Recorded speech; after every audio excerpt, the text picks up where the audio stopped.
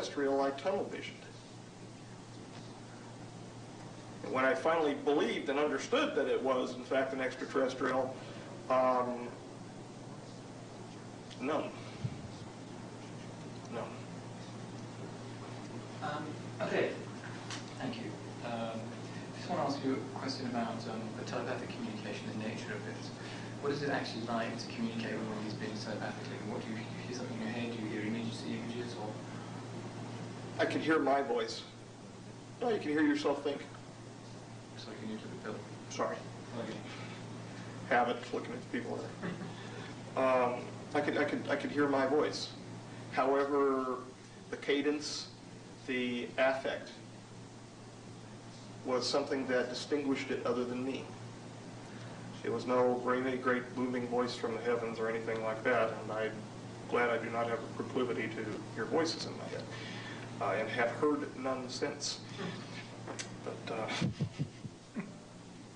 I could tell that it was somebody other than me, and I could tell because I felt drawn toward the subject that was sending the communication. When the J-Rod spoke with me, prior to the bombardment of the images, it was something that was part of me, but not part of me. I actually felt non-resident for a moment. It was almost an OBE type feeling.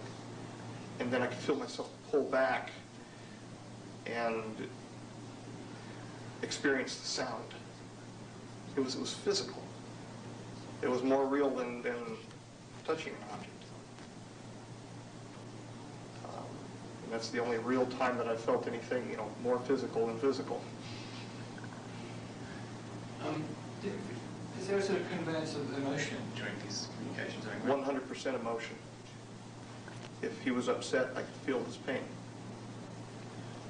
It got to the point where, as I was doing the needle introductions, I could feel what he was feeling. So as I would inject the needle under the integument and find my proper location prior to removing the sample, I could feel the needle entering him.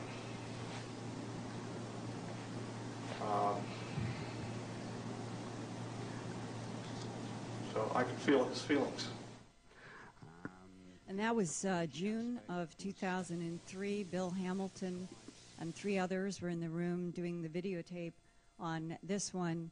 The first videotape was done in September of 2002. And today Bill was talking about the possible good news that he's been able to negotiate a retirement arrangement perhaps now with the government, because he has, I think, felt trapped with knowledge that he felt that the human family should be exposed to, and it's an ongoing story.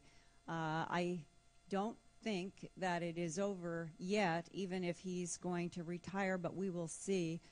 Bill Hamilton will continue to be the person who stays in touch with whatever communication there will be. And for those of you who would like to read in some detail about the Dan Burish case and the research work that has gone, I would like to, for those who may not know, to tell you that I've done, if I could go to slides, I've done a series of 8 reports at earthfiles.com concerning this case, and this is one of them that gives you an idea going back in time over the last couple of years with Bill Hamilton's help and Dan Burish's permission at distance to do some of this work. I think personally it's an extremely important whistleblowing story.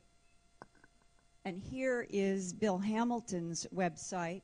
He is executive director of Skywatch International, and you can keep up with a lot of the research that Bill is doing on the Dr. Dan Burish and the J-Rod entities as it continues to unfold.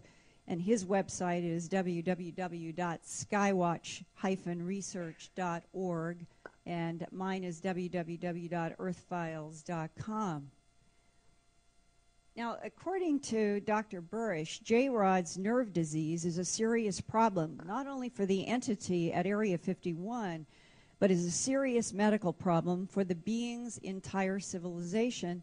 And as Bill was talking earlier, we may be talking with time travelers that are us from a distant future in which time split because of a bizarre nuclear or other catastrophic event, and that we're caught in some kind of strange time loop in which we are coming back to our present, their past, in order to survive.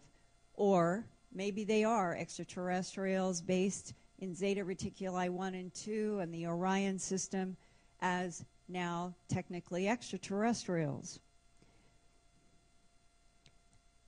This brings us to one of the, what I would say, the real reason that Dr. Burish says that ETs are here, and that is to harvest genetic material from our Earth life in order to keep his kind alive in the present and the future. Further, Dr. Burish says Majestic 12 in the United States has made agreements with the ETs to provide medical treatment and allow genetic harvesting from plants, animals, and humans in return for advanced technologies that the United States has been trying to back engineer since at least the late 1940s and may have succeeded on several fronts. This scenario sounds very much like U.S. Air Force Sergeant Jim Peniston's description from the December 1980 Bentwaters Air Force Base incident in England. Sergeant Peniston said that he understood that what set down in the Rendlesham Forest were time travelers from the future who were desperate to repair a serious medical problem and considered genetic material from Earth life to be their, quote, band-aids, unquote, for survival. If the biochemist and the military man are correct, is that why tissue and fluids have been removed from animals around the world for at least 6 decades? This might also explain the references in the top secret, ultra interplanetary phenomena